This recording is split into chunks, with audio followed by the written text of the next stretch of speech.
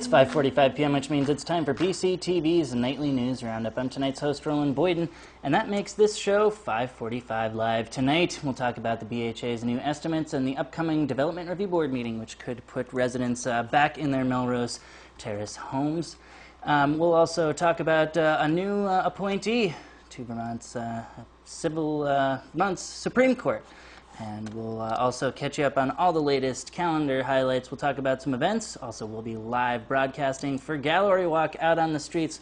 All that and plenty more coming up on 5:45 Live.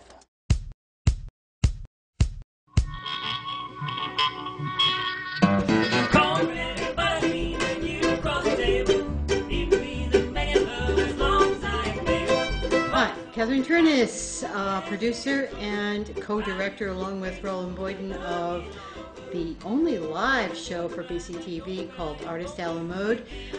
We are going to be on this Thursday, December the 1st, from 6 p.m. to 7 p.m. with a great band called Little Orphan, and they do Cajun music, top-of-the-line stuff. So please check us out. All right, next, Brattleboro Housing Authority topped the local news for quite some time. 2 DRB meetings back, they applied to overturn cost estimates that would mean that residents could not return to 5 properties in their Melrose Terrace area. Now the BHA has turned in a new estimate, and at the upcoming Brattleboro Development Review Board meeting on Monday, the board will decide whether or not to accept them. Now, that meeting will be broadcast live on BCTV. We'll show it on Channel 8 starting at, I believe, 7 p.m. And we'll talk a little bit more about that during our quick glance as well. But first, I want to take a little flashback in time to our special that we did from the last Development Review Board meeting, where they talked about this and their results. Let's do a little 5:45 Live rewind in time. In the case, the decision from the zoning administrator in determining substantial flood damage in buildings 159, 165, 230, 246, and 248 deals with 5 structures. And we decided to split this board's decision into 5 separate decisions, at this point to 5 separate decisions, 1 for each of those structures. The board, at this point, feels that the applicant has not met the burden of proof required for determination of substantial damage or improvement, as outlined by the FEMA guidelines for buildings 159, 165, 246, and 248. That's 4 out of the 5 buildings. We are going to give the applicant the opportunity to meet that burden of proof, and we'll continue the hearing for 2 weeks to our next hearing in relation to those 4 structures. We would like the applicant to provide us with more information to enable us to make a determination. More information will be a uniform estimate, a uniform and hopefully credible estimate from your contractor. The discrepancies between the various buildings the board finds troubling, particularly the elimination of overhead, the elimination of some of those things that were discussed in tonight's hearing. This coming Monday, December 5th, tune BCTV Channel 8 in at 7 p.m. for a live broadcast of that meeting, which is open to the public. It's in this here 230 Main Street Municipal Center, just north of the library on the 2nd floor, Brattleboro Select Board Meeting Room. So it's, all are welcome to come. Again, a public meeting. All right, next. The U.S. Department of Health and Human Services announced on Tuesday that Vermont will receive more than $18 million to fund and design the development of a larger health benefits exchange that serves as the foundation for the state's future single-payer health plan.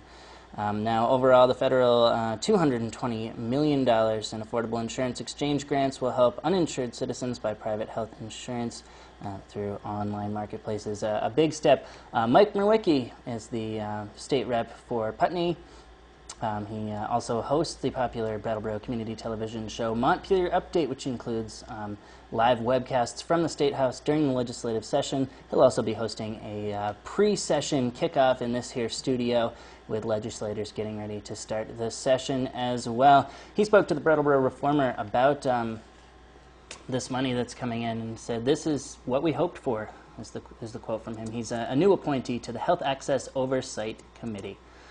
All right, moving on. This week, Peter Shumlin swore in attorney and civil rights activist Beth Robinson as the Vermont's next Supreme Court Justice. We've got a clip from his swearing in here. The Vermont State Supreme Court makes extraordinary judgments that protect people's rights, that make a difference for those that don't have a voice, that historically make huge differences for our democracy and for our citizens. So I took this one seriously. Now, when I knew there was an opening, I was afraid that Beth might apply. And so I immediately did everything I could to try to convince anyone in the many, many senior staff meetings that Beth participated in that no one would ever want to serve here. I even got so desperate as to suggest one time when we came down to swear in some other justices, I came back and I said, the carpet is kind of drab. Governor Peter Shumlin swearing in Beth Robinson, the latest addition to the Vermont Supreme Court. All right, moving on, we got to make sure that we get our calendar coverage going, which means I need to find my favorite dart throwing animation. All right, we'll start off the calendar with a couple quick things here. Looking forward to the holiday season. Of course, now there's a lighting tree ceremony on Friday at 5:30 p.m. in Planey Park. It's just before our live broadcast from Gallery Walk downtown, so we'll be getting some footage from that for you, up-to-the-minute footage. Also, the Putney, there'll be a library book sale that starts on Friday. Of course, we don't have a show tomorrow, so we got to publicize it today. You can find more at brooks.lib.vt.us, and the Putney Crafts Tour was very successful over the weekend. There's going to be more crafts and arts during Gallery Walk this Friday as well. All right, and we'll take a brief look at the iBrattleboro calendar coming up for this week. That's what you can do if you need to get events just like I do when I'm compiling this show. And go to their calendar section up in the top left corner where individuals and organizations from around the community post events. So it's really the most up-to-date information, and we'll jump ahead. We talked about the tree lighting ceremony, and we're going to look at some other events as well. Friday, there's a kids' craft fair at the River Garden. All children are invited to sell their own crafts at this holiday Gallery Walk event. You can find out more about that. We'll post some contact info on our Facebook page. You can contact Gia Neswald. Again, her contact info we'll post on our Facebook page after the event if you want to find out how to get your child and their arts and crafts involved in this event. And looking ahead, we'll jump up to the Marlborough College Graduate School. This is also on Friday at 5 p.m. Jeremy Grantham discusses investing, resource limitations, and global warming. A recent New York Times profile of Grantham says his quarterly letters command a cult following of readers within and beyond the financial industry because they inspire even the most short-term, profit-minded investors to do a little fate-of-the-world scale thinking. That's the press release for that. Again, 5 to 6:30 p.m. at the Marlborough College Graduate Center here in Brattleboro. Now, there's plenty more events coming up, more than I can get to in this show. But again, head to iBrattleboro.com if you want to find out more events. Of course, for arts, you can check Thursday's Brattleboro Reformer paper. Their Ovation section goes very in-depth on everything coming up in the arts community. All right, and with that, I'm going to try and get our similar quick glance scheduled TV phone thing, which will allow me to segue into that next. Let's see if I can get this here animation going.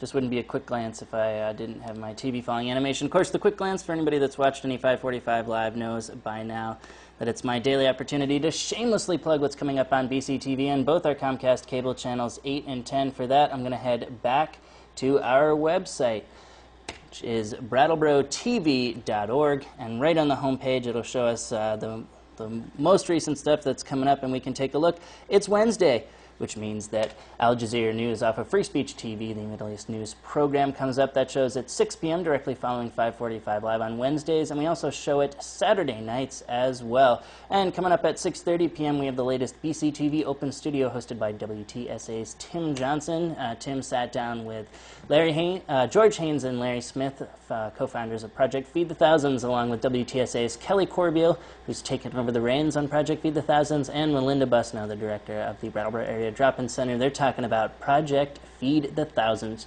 That's coming up tonight, 6:30 p.m. right here on Channel 8. You can also catch it on our video on demand at BrattleboroTV.org. Find out how you can get involved to help meet their goal. They're trying to get 25 tractor-trailer trucks of food and $125,000. Pick up a couple extra canned goods, maybe some peanut butter, toothpaste, toothbrushes, some Annie's macaroni and cheese. Anything can help, and drop it in the bins at places like Price Chopper or Hannaford's when you're doing your grocery shopping. Every little bit counts. You can also make a cash donation at the River Valley Credit Union. Also coming up today, we have the latest Transition Putney lecture. We've had a slew of these on. You can keep abreast of all the Transition Putney events, and there's plenty of them. And this one is on local investing in renewable energy. So that video again coming up, that's at 10:30 p.m. tonight. And I'll quickly hop over to our government and education sister channel on our website. It's conveniently set up right next to Channel 8, and take a look at what's coming up. We've got a rebroadcast of the Vernon Select Board meeting at 7:19 p.m. tonight. And then at 12 a.m. for all you nocturnals out there, a midnight showing of the most recent Brattleboro Select Board meeting. All right, and now, of course, there's plenty more going on our channel, so go to BrattleboroTV.org. We've got schedules updated to the minute, along with live streaming and video on demand for all local programming. That's all at BrattleboroTV.org. All right, that's a full lit, everybody. Thanks for checking in with me. But before you turn back to Mad Money, remember, we'll be back Friday. We're broadcasting live from Gallery Walk, where we'll get all the highlights you can handle for BCTV and 545 Live. I'm Roland Boyden saying good night, everybody.